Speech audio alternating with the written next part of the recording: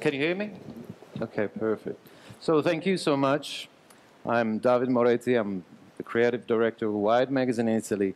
First of all, thank you guys for the invitation. It's a great honor to start this beautiful conference. So let's go straight to the point. Wired, maybe most of you know what Wired is, the Bible of the digital culture. Well, and then Italy. But it sounds weird, no? And I say this because it was exactly the same thing that I thought when Condé Nast contacted me the first time. It was 1999, 2000. And actually, I knew that one of my favorite independent magazine ever, Wired, was bought by a fashion publishing company. Well, beside that, I didn't think that my country was ready for such a revolutionary title. But 7 years after, everything changed. First of all, Wired, thanks God, survived to Condé Nast, and the digital thing became of global interest. And third, my country. Well, my country didn't change for a second in much more than 7 years, 10 years. All the cliches and stereotypes you can imagine, they were absolutely true. Corrupted politician, nasty girls, football player. Well, even better, nasty girls becoming politician. Well, it was absolutely a mess, absolutely a mess. So, but we knew that there was a country ready to be told, completely different, invisible. So we decided to take Wired and put a spot on the invisibles, the innovators, innovation. So, but the most challenging thing was this quote from the very first creative director of the magazine, John Plunkett. So Wired for him was extraordinary information presented in extraordinary ways. So it was pretty challenging to me as a designer, honestly, but especially for all the people involved into the project of launching an Italian edition. So we decided to use, not to simplify our language and the language of the brand, but we used the visual communication as an instrument of comprehension to help the people to hook their attention, rivet their attention, seduce them with a different language, and help them in forming an opinion, and then provoke them and to dialogue all together in our community. So I decided to start from the very, very first page of the magazine, that is the cover. And I would have liked to have some spatial experience, physical experience, and not using only visual metaphors, but to present it and introduce our contents to our readers in a different way. This is a cover. It's pretty strange like this, but it was a special issue with a special editor. She's Miss Shirin Ebadi, Nobel Peace Prize for Women's Rights, and Iranian. So we decided to create an entire issue between Milan and Tehran.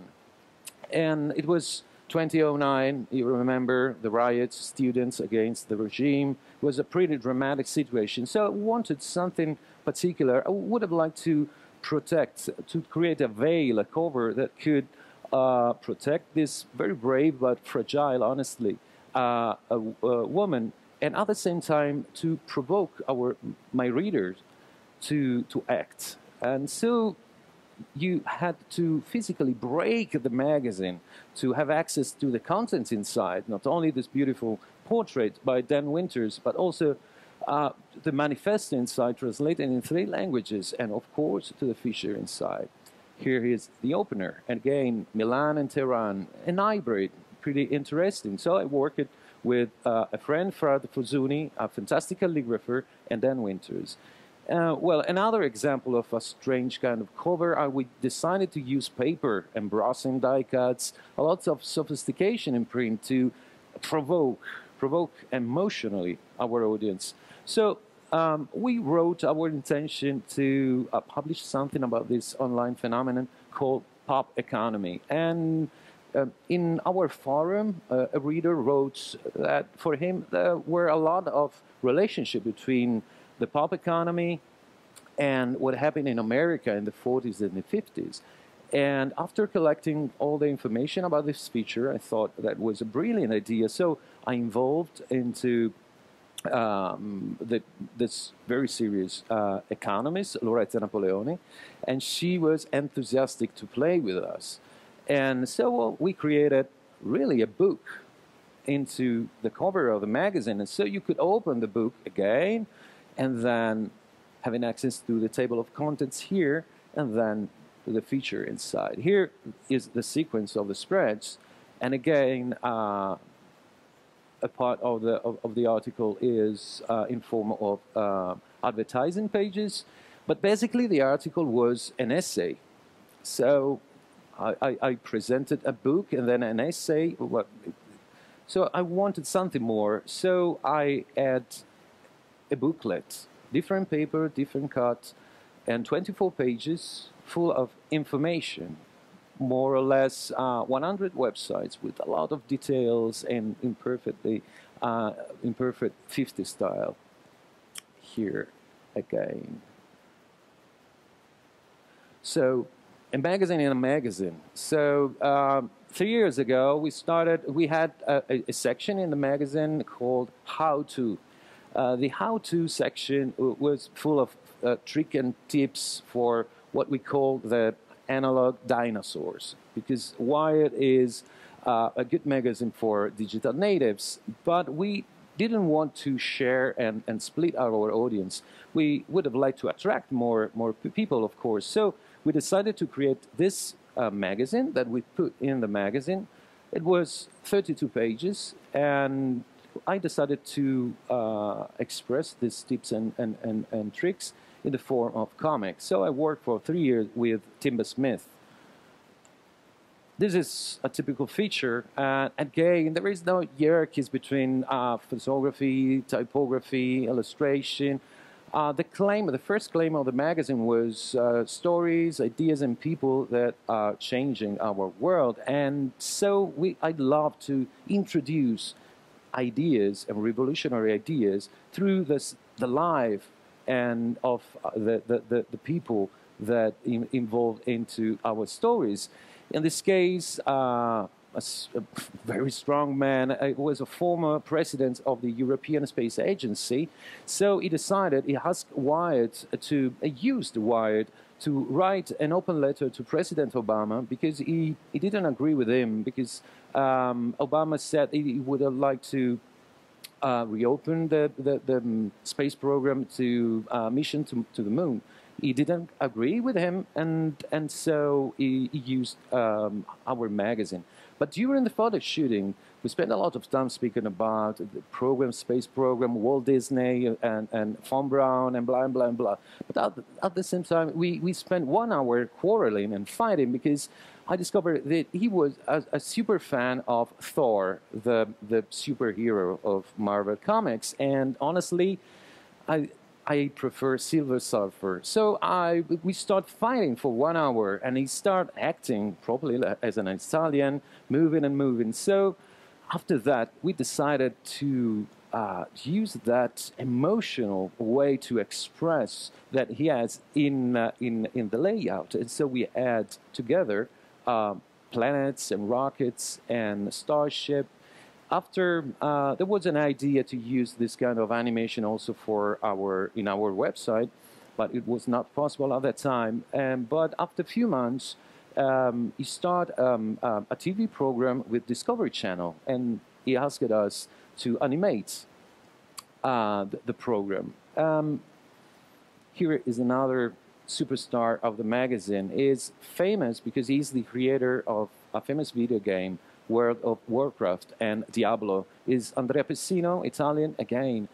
And when we asked him references, why he decided to start to design video games, he spoke out about the importance of a movie and a book that was Gulliver's Travels, and so it was obvious to present him as a modern Gulliver, like tied to the ground with ropes, and the second opener, him bringing the ships out from the docks. That is a very famous frame from the black and white movie. But sometimes we love to play it loud, and other times our voice needs to be smoother. So again, the hierarchy, the balance between typography, illustration, and photography can change. Like in this case, or in this feature dedicated to Boris. No, it's not true, but it's pretty impressive. And or here, still life of some gears and tools that replace human organs, and or in this particular case where the typography seems to disappear around the picture. Well, this picture was about an Italian hacker from Anonymous, and what a surprise, he was available for a photo shooting. So, well, pretty strange. In fact, the second day said to me, no, I'm not available anymore. But the third day said, let's find a way. And the fourth, no, and yes and no. So we spent 1 week, but I desperately wanted a portrait, a picture.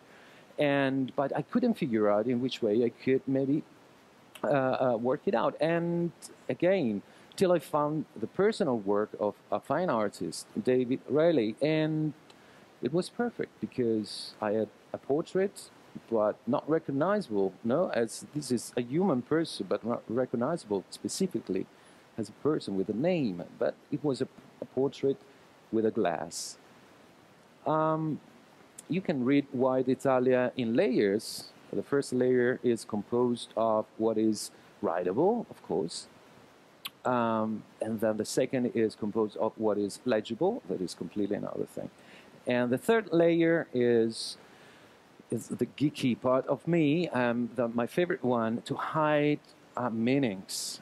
I hate decoration, honestly, even if Wired is traditionally so designed, heavily designed, but I hate to decorate, and I love to put every single element that I put need to be meaningful, especially related to the content. It means to serve. And again, here is an opener for a feature about enigmas, mystery. And I didn't want to use a picture of an illustration. It's simply a code, and the headline is hidden behind this code, and you could maybe solve this riddle and go online and maybe have access to extra contents, or maybe just going. But my editor-in-chief, after that, asked me not to waste creativity, and says, why don't you imagine maybe a section basically dedicated to this kind of thing. So I involved a close friend of mine, an architect, Italo Rota, and so we created a series of 15 real riddles, and so we use photography, and we call this section Relax. Digital, to me, it's not an aesthetic, it's an opportunity. And so it is possible to me also to involve in the magazine other languages, so traditional languages, and maybe all techniques like calligraphy. So heavily we use a lot of calligraphy in the last 5 years at White Italy. And again, here in example, a beautiful opener designed by Luca Barcellona. And again, Carlo, my editor-in-chief at the time, asked me to use calligraphy for its own page, the editor's page, that is the first page after the cover. And so it was possible to me to involve a long list of great calligraphers for a long time. And again, calligraphy and digital. Here is another example. You could create hybrids. And this is a poster dedicated to our presence to the Biennale in Venice, not fine art, but architecture. And here again, of course, digital fonts. And so we work so much with font foundries, in this case with font fabric. And here, creating real things. We can open a museum with all the things that we did. And here, a student, what a surprise. This is a great lesson that comes from the digital The digital and the new technology, they are blurring the line between professional, amateur, students, or blogger and journalists. So I literally fell in love with the art of this student, Björk Lisbakken from Oslo, and she created this alphabet using simply metallic films and pins. It was a long essay, pretty boring, 5 spread about multi-universe, and this solution came unexpected.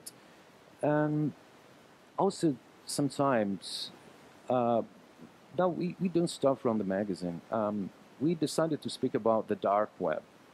And our first idea is to create something different online, a format that we called multimag, or it's a long format on the web, so you could use parallax effect, you can add a lot of text and quotes. And for that, I didn't want to change the layout on the print. So simply I changed orientation, nothing new, absolutely, but it was absolutely helpful here. And with illustration by Kevin Ang, we illustrate this incredible form, black form. And here is the second spread. Sometimes, considering the live-through of the magazine, it's good for the reader to stop for a while, to have the possibility to stop and clear the mind and be ready for a second story. And using second spread, it's a good way. Well, infographic, information design, data, visualization. So we are pretty popular in Italy because we massively use this kind of language. We started with a section that traditionally is in the front of the book, of the magazine, called Infoporn. Well, Infoporn are simply infographics. So we have here in this particular case is the evolution of the robots. So from Mazinga to Pacific Rim, you have your legend with color index. You can spend 5-10 minutes and join yourself discovering a lot of details and blah, blah, blah. Other times, maybe you can spend much more than 5 or 10 minutes. Carlo again asked me a spread that could express the importance of Italy before Wired. But at the same time, because this spread was on the issue of the 20th anniversary of the brand, also to explain what Wired is. So on the right side, we have this big star that is Wired US. All the arrays, every single array is represented a single issue, and then the black spot are our selection of the best covers.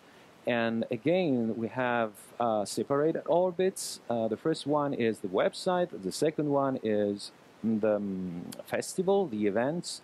And then we have the digital replica, and other parts that are the international editions. But the fun is on the left, and here we have a galaxy with a lot of solar systems.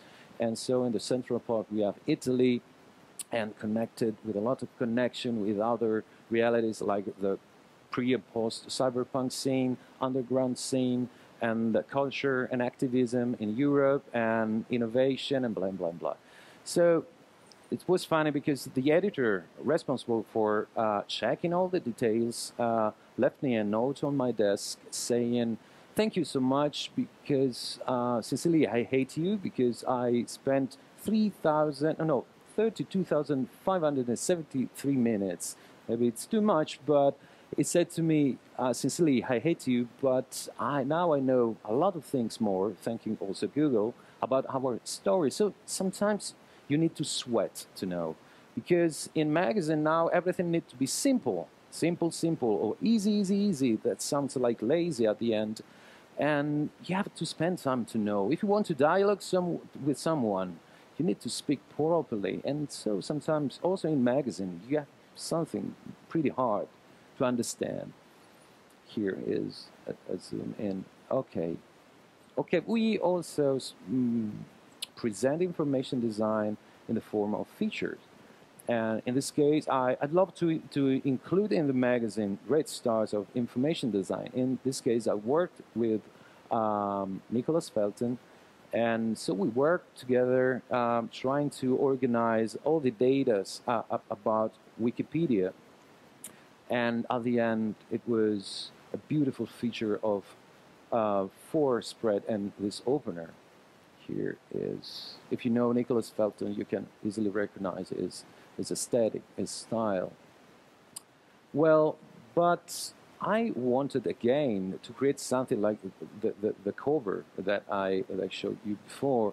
And well, information design, it's a good opportunity to add extra content. So I'd love also to include information design into the features. The only way was to use a gatefold. So literally, you could open your feature and discover maybe new elements. The first example of gatefold was this infographic. Was simply an infographic. Everything it's simple. Color, we have mission to the moon, mission to Mars, and blue at the moon, red Mars, clear. Everything is specular. We didn't need a legend for that. But then we decided to add some more complexity, and we created this.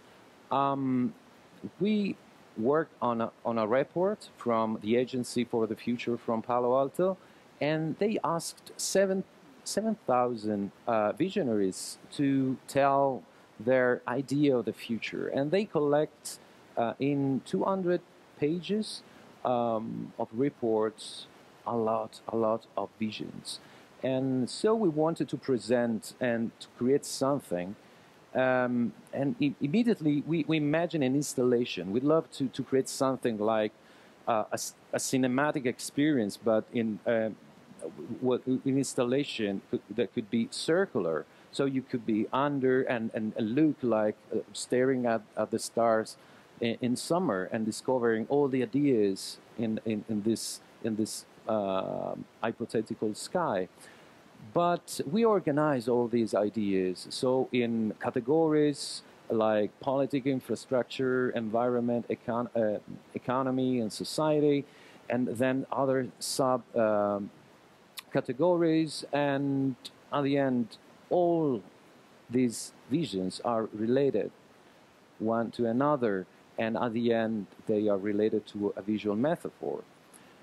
And then we started again to create something different. So we were free to imagine something that could stay and live outside the magazine, but also could have a representation, physical representation in the magazine. So we decided to create something different, a video game. So we selected and we created a database of 300 companies working online, and with a lot of data, values, parameters, and we decided to visualize every company as a robot. Here we have 300 robots, and it's different from another. And again, in the video game, literally, you could pick up your robot, see all the data. So you also could match one robot with another robot. And again, with a random process, you could discover something. So in the magazine, everything is linear, A to B. But in the video game, with a random solution, you could discover something that came, again, unexpected. So we start to imagine ourselves. We started with a magazine, focused our attention in the experience of the paper. And then we found ourselves thinking of the experience in other channels, in other situations. So we start to think ourselves like multi-channel editors. Multi-channel experience was the keyword 1 year ago, 2 years ago, actually. Because we had the opportunity, 2 years ago, we had the new toy, the iPod, and so we had the possibility to create our own replica. And we started again from the cover, and in a very simple way, we just move elements. So we decided to add something. There is audio, if you could. Perfect. This is a sequence, okay, and 30-second sequence. But then we discovered that sincerely 30 seconds, wow, there were too much, honestly, and we decided to come back to the 10-second experience. So pretty simple. But the replica is so good because, for example, talking about infographic, you can maybe show things in a different way. In this case, just moving and touching your ship down, you can move and discover a lot of information about Pirate Bay, for example. And can go forward and backward. Okay. And we changed completely. We started as editorial designers, and then we needed to learn how to animate things, and also we needed to know how to edit an audio, how to write in code, how to shoot a video. And it was great because in my graphic department, they were absolutely happy to learn and have new opportunities to express our contents. In this way, this is a feature about a selection of 100 applications, the best application of the last year. Here is beautiful, simply an illustration, but in the magazine, everything changed if you could imagine how to move things. Here is the gig guy here, healthy, Globetrotters, stay-at-home guy. So now we are thinking before to the replica, how to create animation or involve our reader in a different experience. And then the last ring of the chain is the magazine. This is a good example. It was a feature about what's called Apocalypse Not. So now we know that fortunately the Mayas, they were wrong. So that their prophecy never happened, and so we decided to present a feature about the real threats, not the Mayas, but in a very ironical way. It was perfect. This carnival style, it was perfect, but the real experience was in the tablet. Not a loop, but a different story. Audio is so important. This is the first chapter, okay? The first menace and threat is pollution, of course. We decided to work mixing Dr. Strangelove and Snow White together.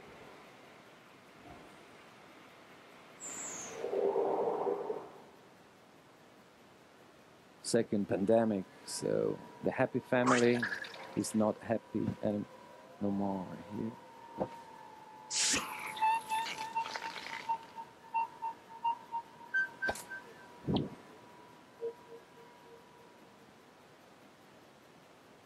Then overpopulation,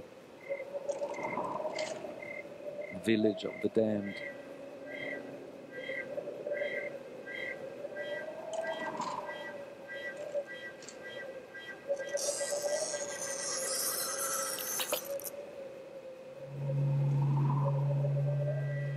Okay, super creepy, and then resources.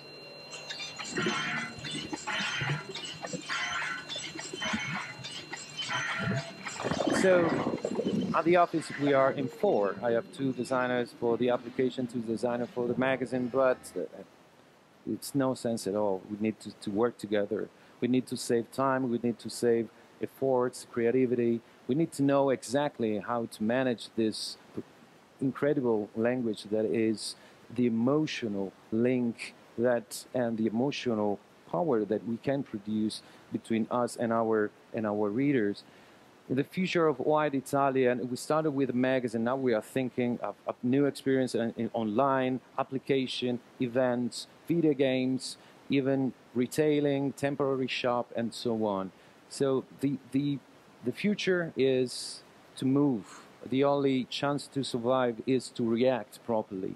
And sincerely, the very first rule, the most important rule in our work is to respect the first quotes. So to find out beautiful and incredible stories and find out the good way to express them in a very extraordinary way. So thank you so much.